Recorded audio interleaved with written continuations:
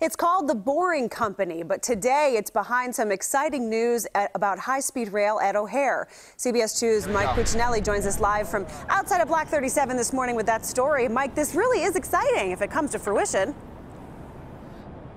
It absolutely is exciting, and we're here because underneath where I'm standing right now, about 60 feet down, is Block 37, a station that was basically shut down about a decade ago when work stopped on it. Now work could once again begin because of billionaire investor and businessman Elon Musk. This is video of the Boring Company's so-called loop system as envisioned outside Los Angeles International Airport. It features vehicles called skates, which would move from the ground level on elevators to underground tunnels.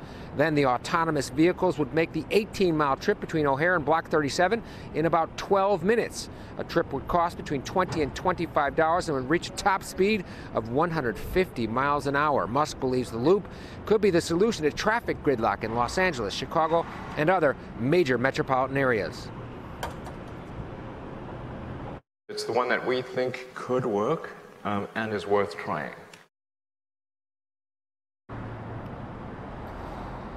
Now, the mayor is expected to announce that the Boring Company did win out in this bid selection process, and they, at this point, will have the right to try and build this thing. Hopefully they can make it happen. We expect Elon Musk to be here himself at 1:30 this afternoon with the mayor, and coming up in the next half hour, we're expecting to go underneath down to that mothballed station where we're going to meet the deputy mayor, who's going to tell us all about today's activities. Reporting live outside Block 37, Mike Cuccinelli, CBS 2 News. Marissa? So exciting, Mike. We'll look forward to that at 6:30. Thank you.